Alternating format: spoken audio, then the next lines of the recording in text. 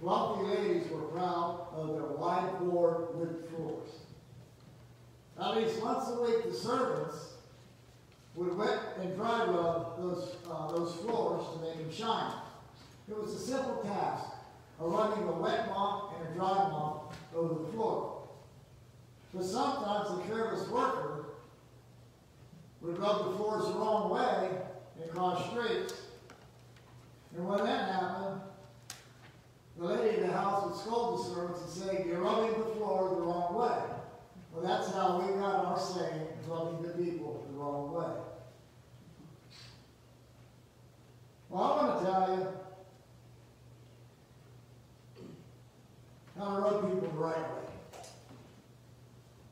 There's one surefire, fireproof, foolproof guarantee on how to rub the people the right way. And it works every time, any place, and particularly faculty and everybody. It's something we all need. I need, you need, and the encouragement.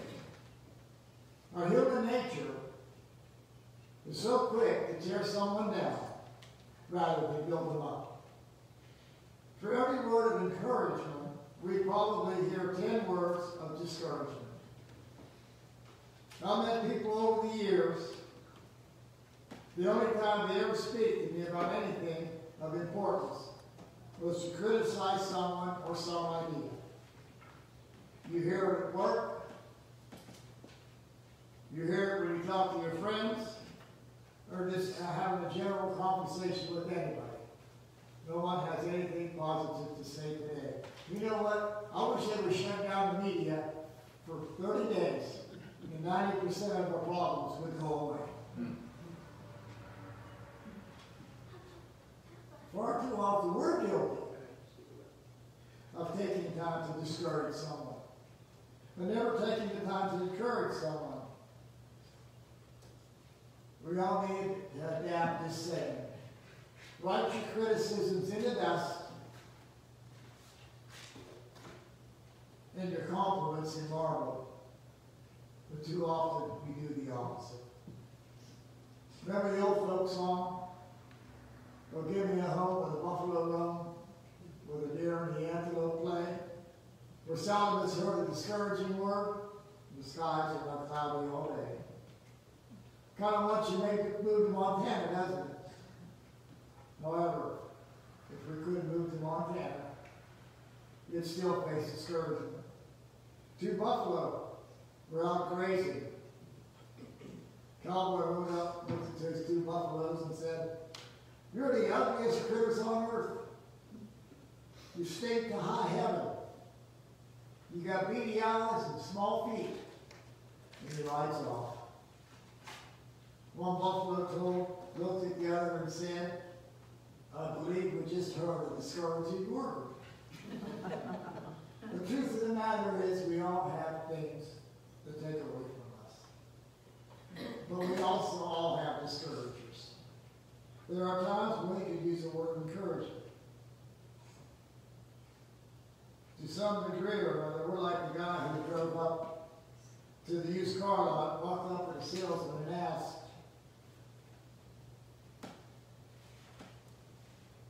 "Are you the salesman that sold me this car?" The salesman looked at him very carefully and said, "Yes, I believe I am." He said, "Well, I wonder if you would mind telling me again how great it is. Sometimes I get so discouraged driving it." First thing is, we can rub the people by the right way by bringing them blessings. In Acts chapter 4, verses 34 through 37,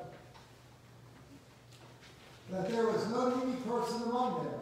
From time to time, those who owned land or houses sold them, brought the money from the sale, and put it at the apostles' feet. It was distributed to anyone who had need. Joseph, a Levite from Cyprus, whom the apostles named Barnabas, which means son of encouragement, sold a field.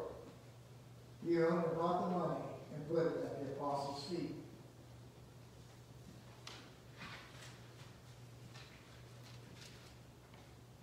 An encourager sees a need and says, I'll give what I can.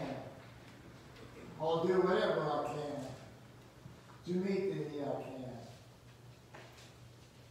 John Wesley said, do all you can, do all you can, whenever you can. Now don't get me wrong. Don't think that you have to have money to be an encourager, because we have so much to give to others as gifts of encouragement. For example, sick people don't need money. They need a word of concern. Lonely people don't need money. They just need a few minutes of your time.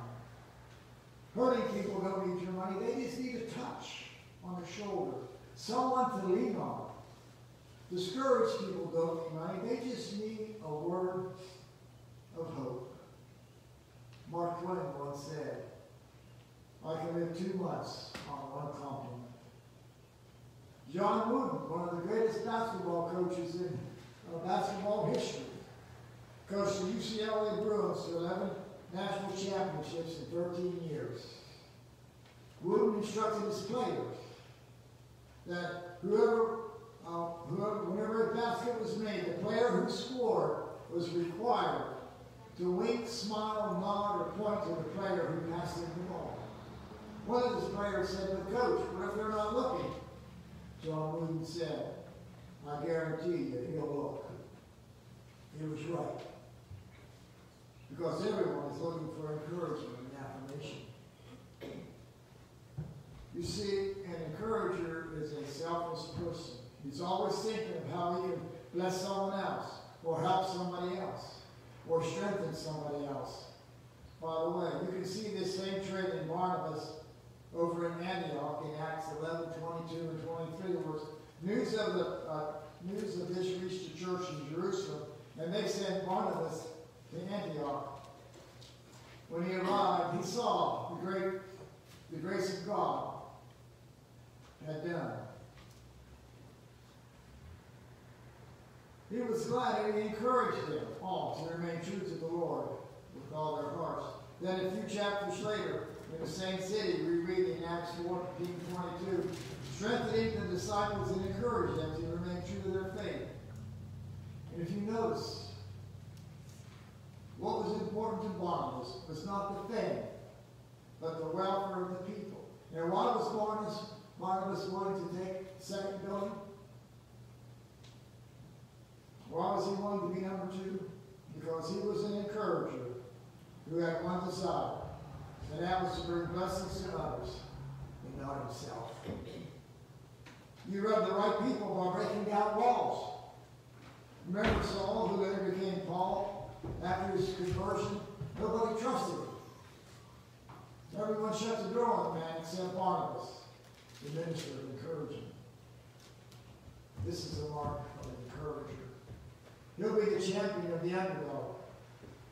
He'll jump on the bandwagon when everyone jumps off. He'll walk in your house when everyone else has walked out. Barnabas took Paul to the apostles. He looked at the apostles and said, look, you blockheads. He told them how boldly Paul had preached Jesus in Damascus. Barnabas never brought up Paul's past. No, Barnabas was an encourager. An encourager doesn't look at the past. They look at the future. Barnabas didn't look at Paul with what Paul had done. He looked at what Paul could do. He said, in effect, don't look at the man for what he was. Don't look at the man for what he was. Look at the man for what he is. And I say this for a reason. If you're not careful, you can attempt to encourage people, but you can do it in such a way that you actually wind up discouraging them. Here's what I mean. A little boy said to his pastor, when I grow up, I want to become a doctor. And I want to make a lot of money. And I want to give you some of my money. And the pastor said, son, that's so kind of you. but why are you going to give me a lot of money? Because my daddy said, you're the poorest pastor we ever had.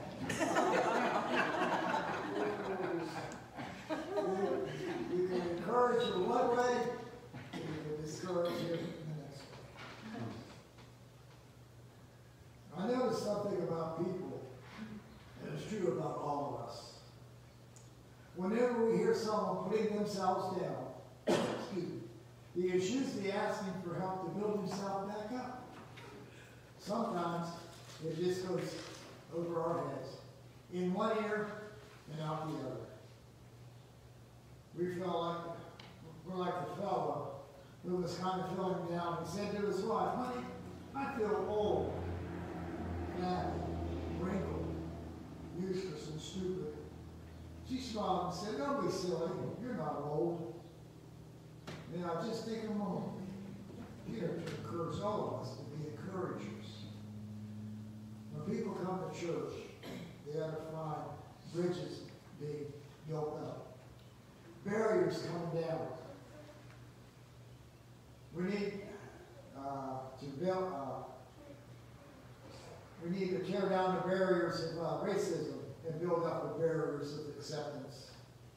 We need to tear down the barrier of prejudice and build up bridges of love. That's what an encourager does. You rub the right people by building bridges for others. If you remember, there was a sharp disagreement between Paul and Barnabas over a young man named Mark. See, Paul and Mark were on a missionary journey, and for some reason Mark had gotten discouraged and went back home. Because of that, Paul basically washed his hands with Mark. However, Barnabas wasn't like Paul.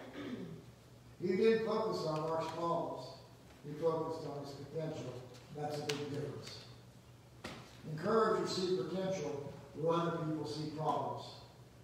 Barnabas believed in Mark so much that he parted company with Paul in order to take Mark with him. I find this very interesting. Barnabas would not quit on Paul, but Paul was ready to quit on Mark. And for what Barnabas did for Mark, we ended up with the gospel of Mark. The problem today is we have too many who suffer what I call the Charlie Brown complex. And we all know that Charlie Brown couldn't do anything right, no matter how hard he tried. And that's because of a little girl named Lucy. She made sure that she was always around, so he couldn't do anything right. Have any of you ever had a Lucy in your life? Let me tell you, I have. And I just watched this movie the other night with my wife. Years ago, Hollywood made a movie called Stand and Deliver. It's a story of Jamie Escalante, who was an incredibly successful teacher in a rough high school. In his class were two students named Johnny. One was bright and a joy to teach. The other wasted his talents, bucked the thorn, and refused to learn anything. Well, at a PTA meeting for the parents, Johnny's mother asked Jamie for a report on her son's progress. She said, "Why, Johnny is a joy to have in my class." I'm so glad he's one of my students. Well, the next day, the rebellious Johnny walked into the classroom with a big smile on his face. He had a totally different attitude. He told his teacher about what he said to him about his mother. And he said, "I'm going to work harder than I ever have done. And I'm going to become a good student." And he was. What Johnny didn't understand was that Mr. Escalante thought that Johnny's mother was the mother of the other boy who was his best student. You see, one word of encouragement spoken at the right moment, at the right time, for the right person in need, transformed a young man's life. And that's exactly what encouragement does. So, if you want to rub people the right way, every chance you get, bring blessing. blessings to others. Break down barriers for others. Build bridges up for others. The amazing thing is that you will be encouraged in the process. My question to us this morning: what do we need to do to become encouragers to others? Let's ask God to help us weigh our words before we speak them. Let's ask Him to help us consider the outcome of our decisions before we make them. Let's ask Him to help us think about the needs of others before we consider our own needs and wants. So with that said, who around you needs to be encouraged? How can God work through you, through your life, to transform you into an encourager? Because we all need encouragement, especially in this day and age. There is nothing but hatred, discord, and nobody cares for anything anymore. Let's pray. Father God, this world needs encouragers more than anything. We need to come before you, honor you, praying for encouragers, praying for this nation, praying for this world to make it a better place. In Jesus' name, amen.